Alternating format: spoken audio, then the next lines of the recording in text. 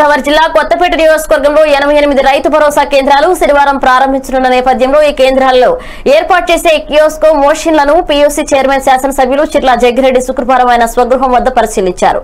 ఈ సందర్భంగా ఎమ్మెల్యే జగ్గిరెడ్డి మాట్లాడుతూ ఈ రైతు భరోసా కేంద్రాలు గ్రామ వ్యవసాయ సహాయకులు, గ్రామ ఉద్యాన సహాయకులు, గ్రామ పశుసంవర్ధక సహాయకుల ఆధ్వర్యంలో నడపబడుతున్నాయన్నారు. రైతు భరోసా కేంద్రాలలో రైతులకు రాష్ట్ర ప్రభుత్వంచే సర్టిఫై చేయబడిన విత్తనాలు, ఎరువులు, పురుగు మందులు అందుబాటులో ఉంటాయన్నారు. ఈ కియోస్కో మిషన్లలో వ్యవసాయ అనుబంధ రంగములు ఉత్పత్తులు, ఆయన మత్స్య సంపద కొరకు చేపల ఫీడ్, పశుసంవర్ధక ఉత్పత్తులు, వ్యవసాయ పనిముట్లు రైతులు ఎంపిక చేసుకునే సదుపాయం కలదన్నారు.